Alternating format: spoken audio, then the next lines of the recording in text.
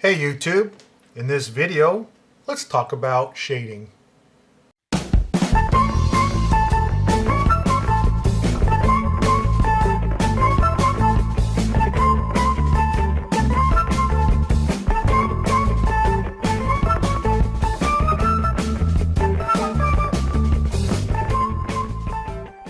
This drawing was submitted onto our Realistic Drawing Group on Facebook with the reference photo, which all of our group members always upload the reference photo along with the drawing.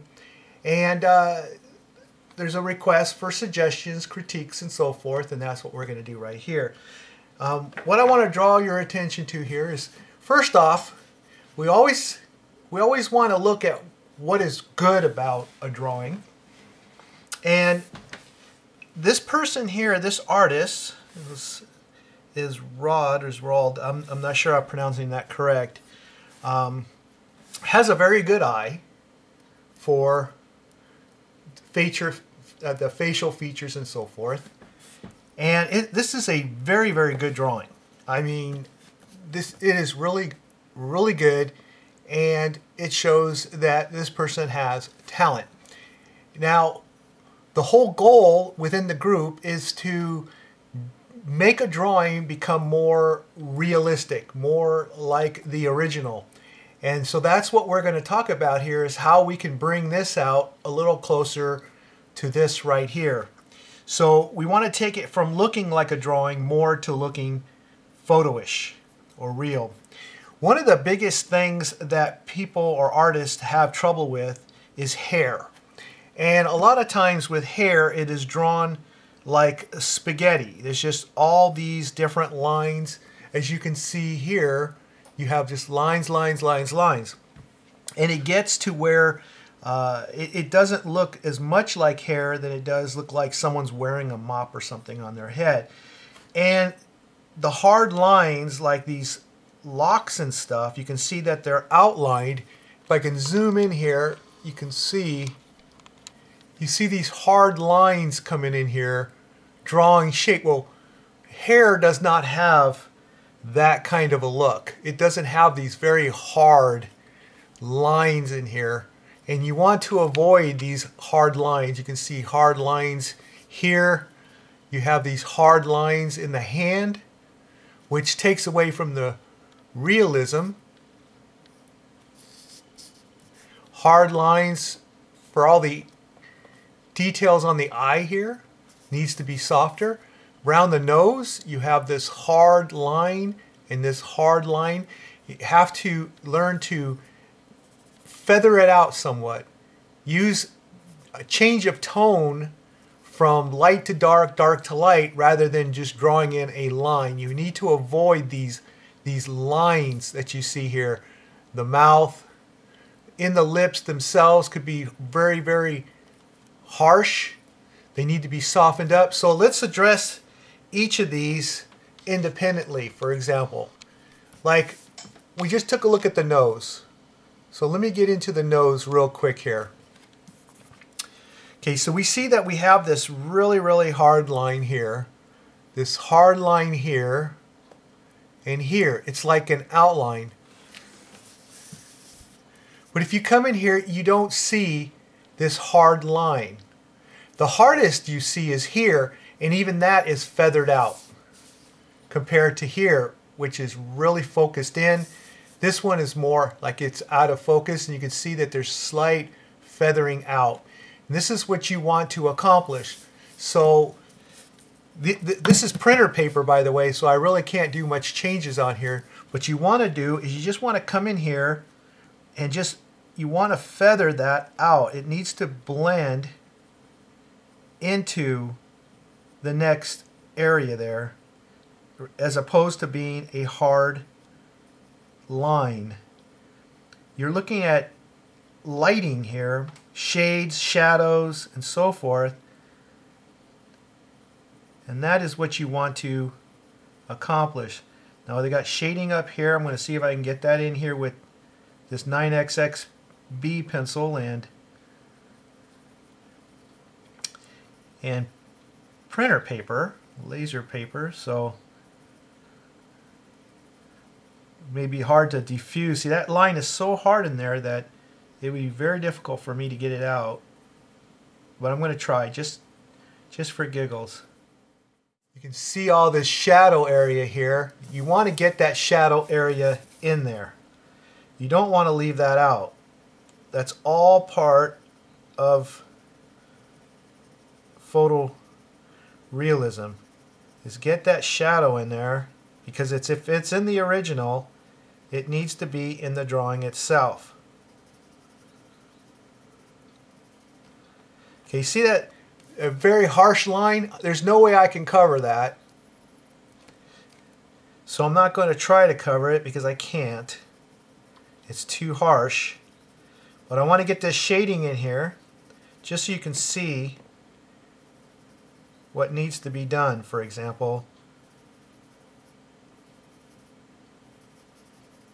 this is all not in the light, so you got to get all that lightness out of there. And don't be afraid to go dark. And here how it's so sharp, you want to kind of fuzz that out a little bit. You don't want it that dark. And then there's a little bit of blending that goes on here. I'm just going to be real light with my pencil here. This line should not be here. As you can see right there, it should not be there. What you want to do is you just want to give it a slight hint by a change of tone. Everything's a change of tone. That's the important thing.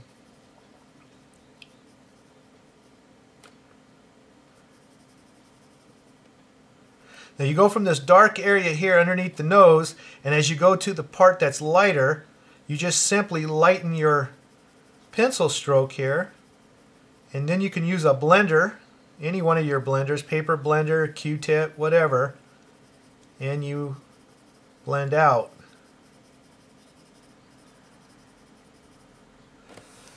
Okay, now let me go get me something I can blend with here. Not that it's going to make all that much difference on this printed paper. And it doesn't make a lot of difference on this paper.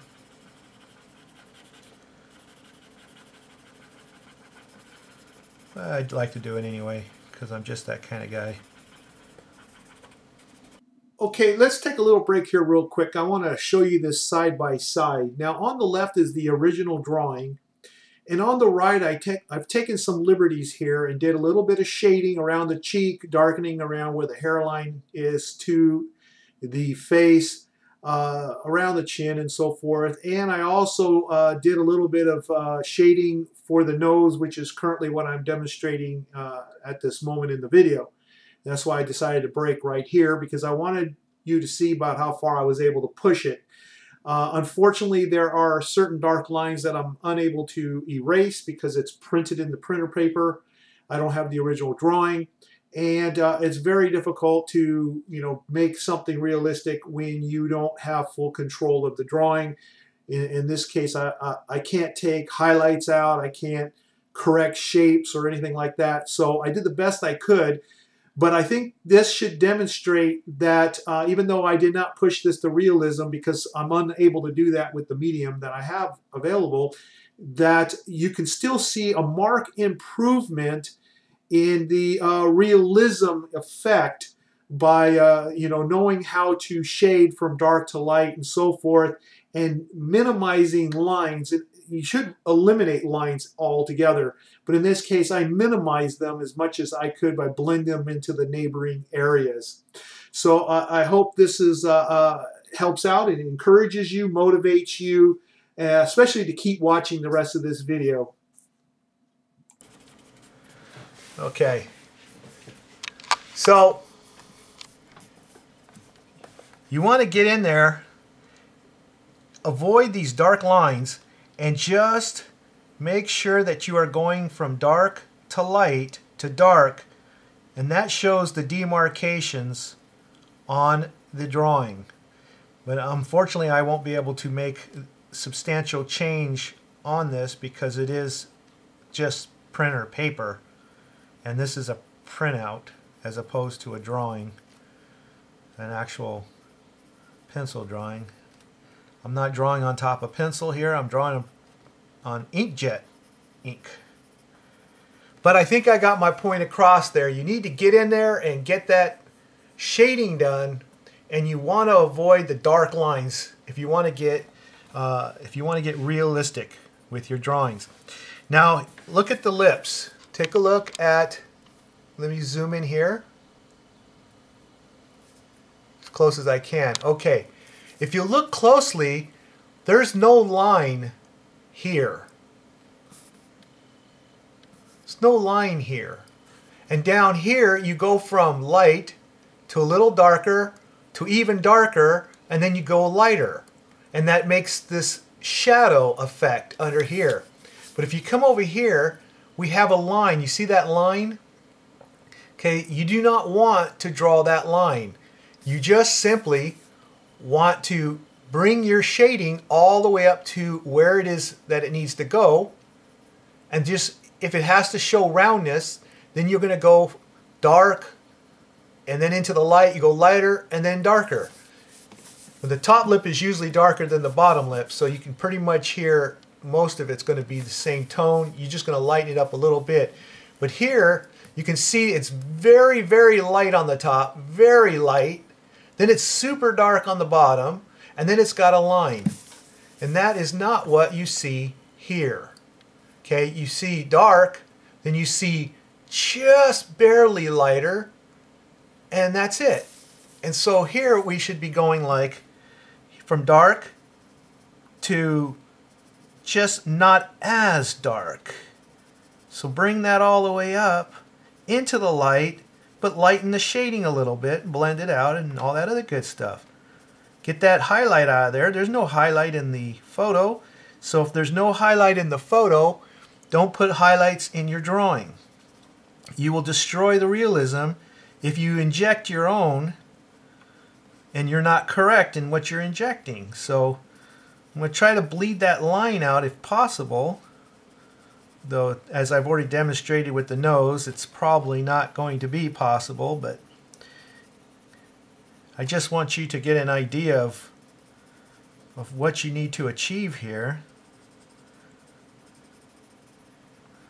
Alright, so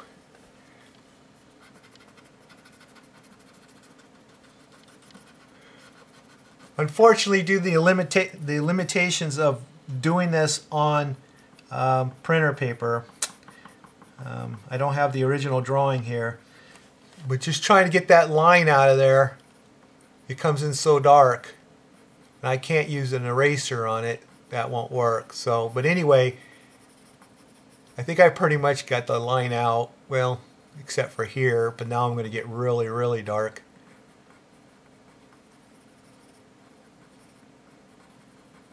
Just trying to get that line out of there. And I'm going to have to go a lot darker down in here. Now, the bottom lip, if you'll notice here, okay, you don't have harsh lines.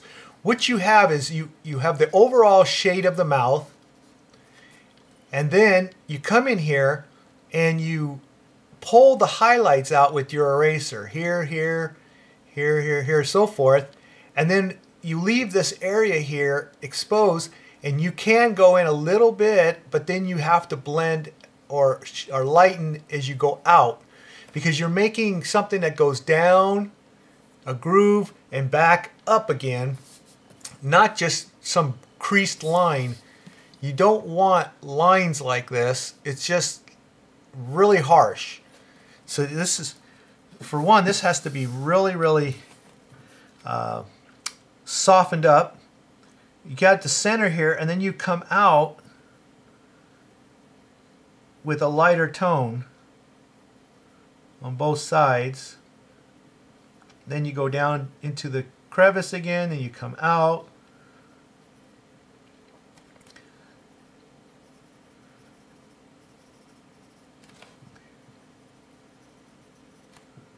So it's really, really harsh. You got to tone this down a lot here. Anyway, it's only so much I can do here. This is very harsh down here. And if you look at this, you go from the dark shadow, but notice you go into a mid-tone then the light, instead of going straight from dark to light. See, there's no mid-tone. So from here, you're going to want to lighten up a little bit.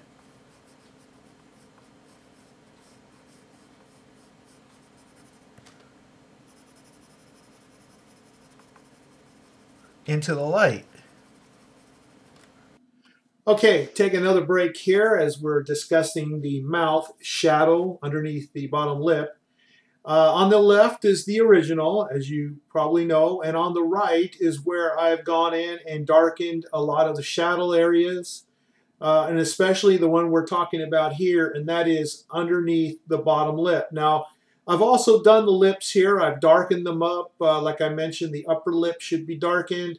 The bottom lip was darkened, and then I pulled out the highlights, so it really subdues those creases, which were put in there pretty dark, and I can't really lighten those up.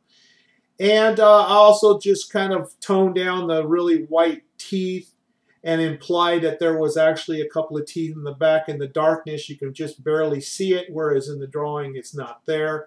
But in the photo, it is there. So I used my eraser and tried to brute force that to come out. So you can see around the chin where I've darkened and given it that round, pointed, more pointed chin look to go with the photo.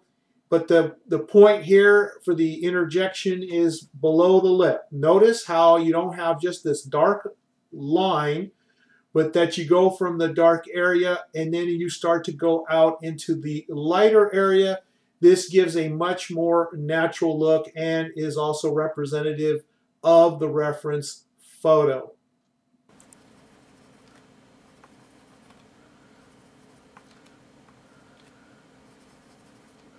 So you don't have such a harsh line underneath the mouth.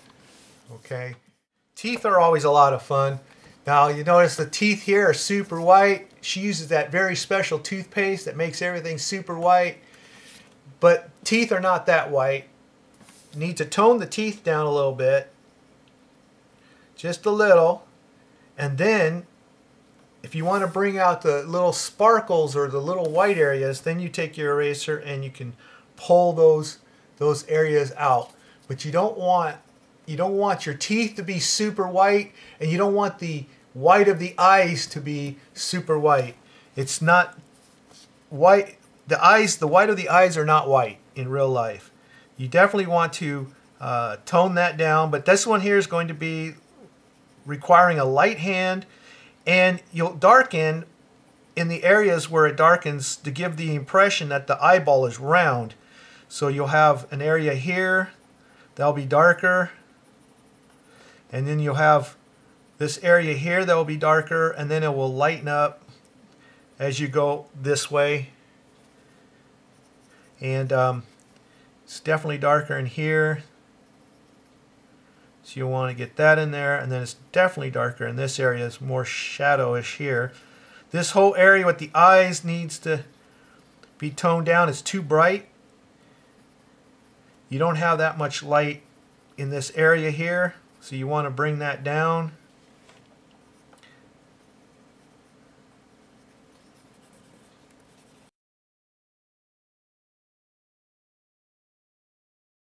This is all shadowed right here.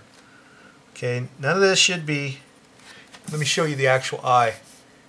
See that right there? That's all shadow right there. Look at that. All shadow. And you need that here. Okay, you want to get this all in here. Darken this whole area here. This is all darker in here in the photo. So you got to get that in there. Let's see if I can get this in here. Okay, this is all dark right here, and let me show you. See that? All that's dark. You want to get that in there. So I'll just mark where it needs to be.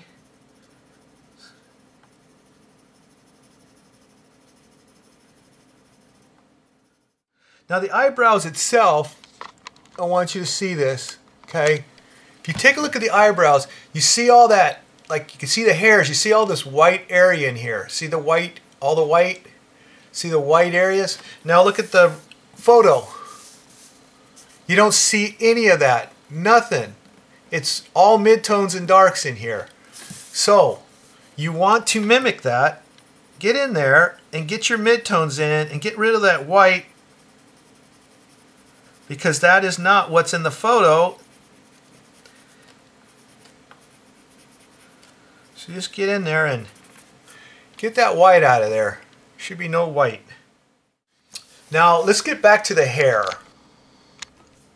Okay, as you can see here with the hair, okay, you have a lot of lines, lots of lines. Okay, and hair is a lot of different shades, going on. What I want you to do is, you'll see the darkest areas here. Okay, if you come in with your base, like for example, you put in a base of charcoal, like you just blend the whole thing with charcoal, then you come in with your dark pencil and you mark the areas here that are dark. Okay, but you go really light with a lifted stroke in this area right here where it's lighter. Okay, then you can come in with your eraser and start lifting out some of these highlights. You will get a much better hair than just drawing lines. We're missing the shades that we really need here. See, we're missing this highlights that we need here. We're missing the dark tones that we should have here. Not only that, but if you look, away from the light, see how dark it is right here? And then it gets lighter here, and then lighter here, and then it starts to get darker here. Well, this is all the same all the way across. So you have to avoid that. So you're going to want to come in here, and you're going to want to make sure that back here is dark. And there's no highlights up here. But see that? No highlights, and yet you have highlights here. This is adding in your own, like what your brain's telling you to do, rather than doing what you see on the photo. Draw what you see if you want to go for realism. Don't inject unless you're avoiding something that doesn't look natural. Sometimes shadows might make a drawing look unnatural, or like there's an extra arm or an eyeball or something, you know. Of course, I'm exaggerating, but in those situations, yes, you'd probably omit. You'll leave it out rather than adding things to your drawing. Okay. Now I'm not going to go in here and change this hair out, because this is just going to be a whole lot of work for something I'm going to throw away. But the point I'm making here is you've got to go in there and make this dark, because that's what that is there. And then you're going to be lighter here. But let me show you the proper way of, or one way I should say. I shouldn't say proper, because that's pretty presumptuous. And I'm definitely not the last authority on hair. It took me forever to even get it down. But here's the thing. When you're doing hair, dark hair specifically, what I like to do is I'll come in with some powdered charcoal or graphite, and you're going to lay that powder down. That's your base. Then you're going to come in, and let's say you've got a dark pencil, and you're going to do these strokes real close to each other. But the thing is that as you go into the lighted area here, you just want to kind of lift your pencil up, and that way you don't have all these, you won't be darkening that area, okay? And you won't have all these lines in here, okay? And then from the other end, you can do the same thing, because you're going dark, light, dark. So from the bottom here, okay, you're going to come in and you're going to just lift your pencil up as you're going into the light area.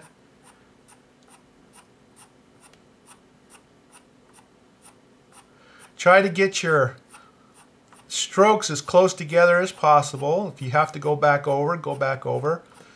Okay, but if you'll notice that as you get to the center, you're not drawing in there. See, then when you blend, and you do this with your blender, not your finger,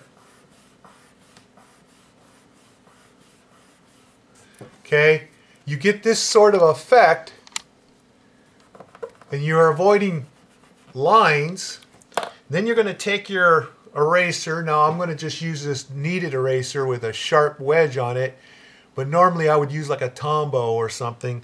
And you're going to come in here and just kind of go like this in the highlight area,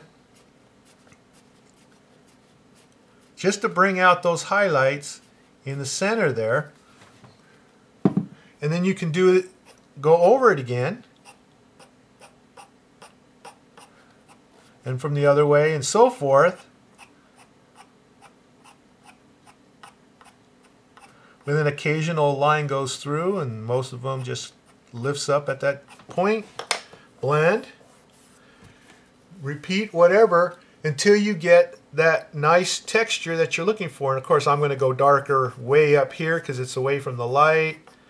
And then it's going to get lighter as I get further down here. And then this part here is going to be darker away from the light. But it's going to get lighter as it goes up here.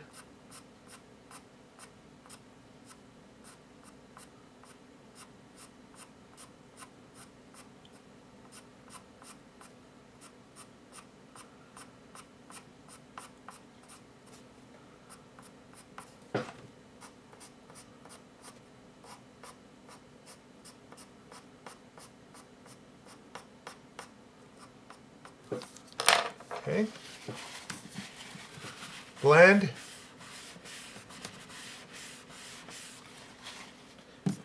Pull out your highlights with your eraser.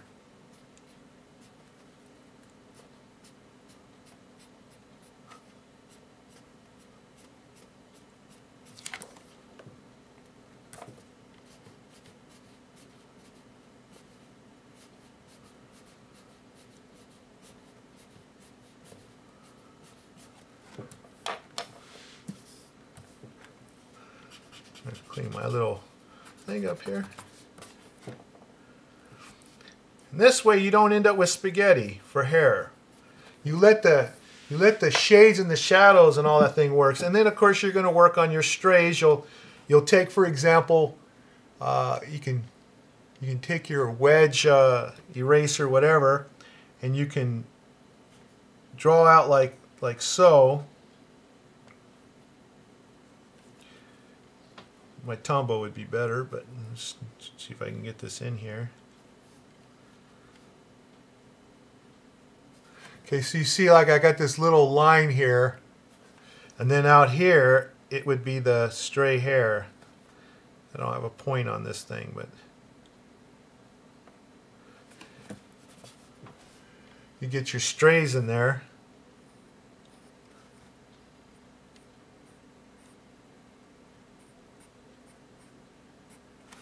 You know, just to add to your realism, I got a little hard here. Just adjust that.